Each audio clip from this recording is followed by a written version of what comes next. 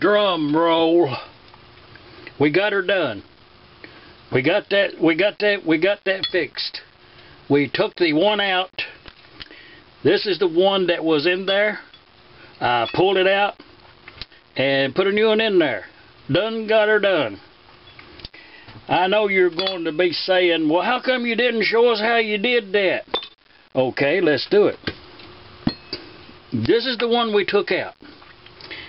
This is that's the blueprint. I had to draw something up right there. I don't know if we can get a visual on that or not. But that's this thing right here. I done already drawed a picture of it yonder. It's 2 1/8 inch long. Put the ruler to it. It's 2 1/8 inch long. And the part that was down in the housing, is from there down.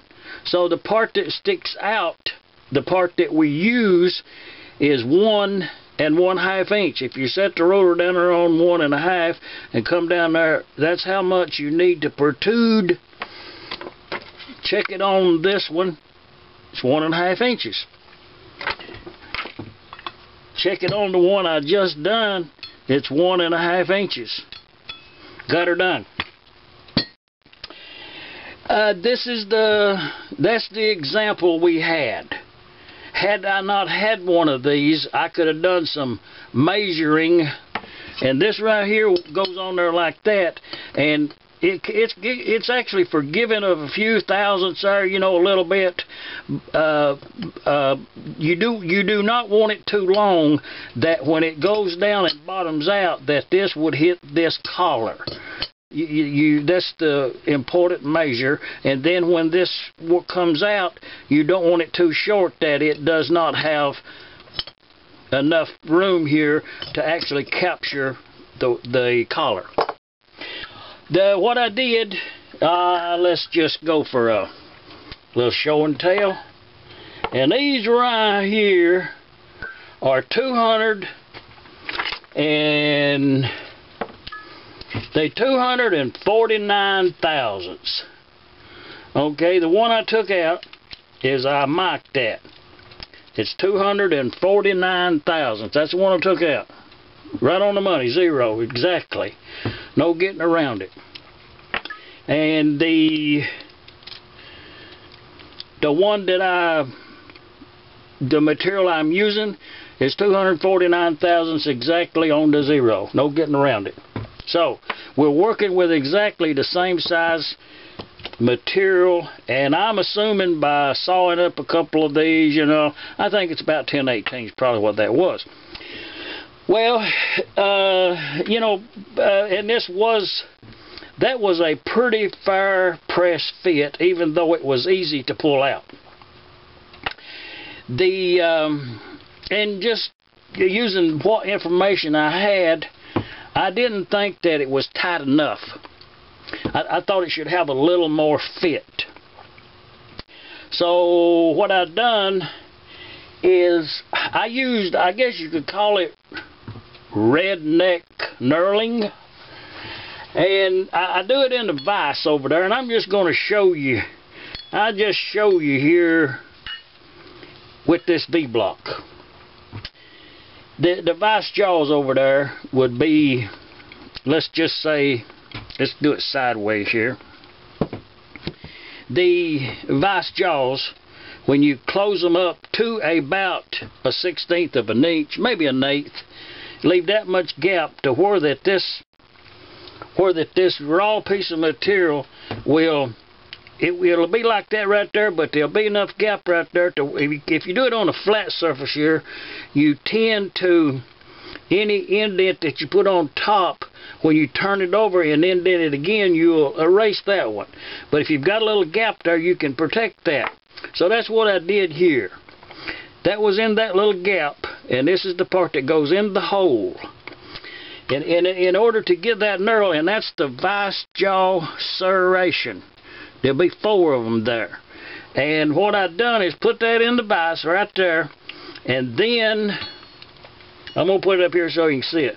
And put this round hardened punch right on top of that right there and strike it with the hammer. Okay, move up here and strike it with the hammer again. Turn it completely over and repeat it on the other side, and you end up with serrations, a knurl, so to speak. I mean, I could put it in a lathe and knurl it, but not everyone has a lathe. So this is if you're out there in the backyard shop and you need something to be a little bit oversized and you do not have a lathe, then this is a very good way, acceptable way to increase the size on a shaft, a fixed shaft, let's say. And I will do all of these like that because I like a little bit more interference fit. And what I did while I was making those, I knew that the part that sticks out would be 1.5 inches long. So I cut a piece of pipe that just fitted on that's 1.5 inches long.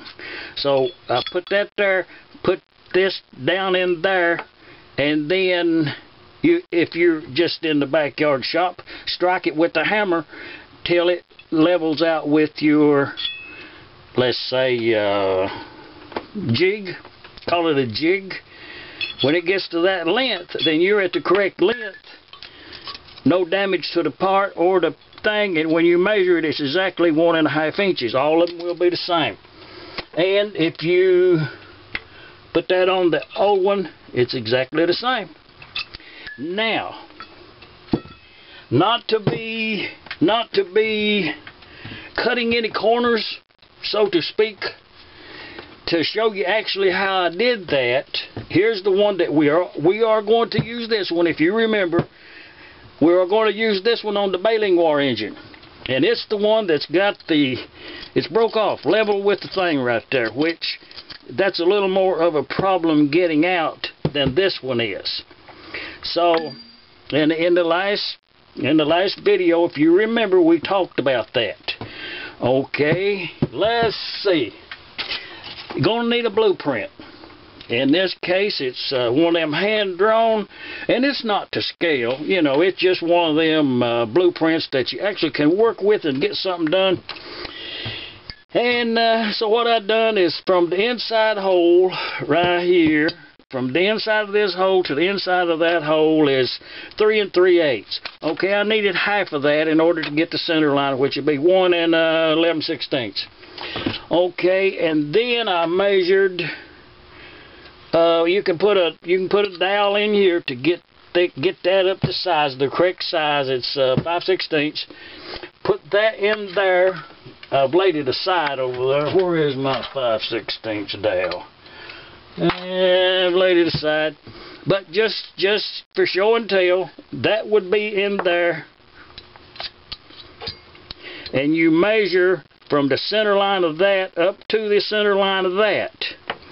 Okay, that measurement was 1 1/4 inch from center line to center line. Oh, this is going to get good now. So what I did is I come over on the back and figured out my center line and my 1 1/4 inch from the center here to the center of that pin on the back side. And then I drilled a hole right in yonder. I didn't even check the drill size. It just looked like 1/8 of an inch. So I drilled that hole in there, and I do have this drift punch, which is a little bit smaller. It's a free fitting. Now, well, we've still got the thing in there, and it's time to get it out and put this new one in there. So what you do is bring that over there. We ain't gonna need that. Let's just knock it out of there. Let's just get her out of there. We'll use that putting the other one in. But you put this in the back side. Actually, when you're drilling through here, you will come to a void between this housing and the end of this pin here. So you'll know when you drilled through there if it's not been replaced. But that's right in there. Well, that fell right out. There it is. That would have probably been easy to get out some other way. That was too loose, I think. But we got that piece out. And now we've got a free hole in yonder. There's no pressure on the back side of this, no oil in here or nothing, so that hole will not be of any consequence. No need to plug that hole up. Now we have got the new pin completed. It's time to install it. So you put it right in there. You put this right on here, like so. And now we'll use this. Bring that up there for a support and drive it home.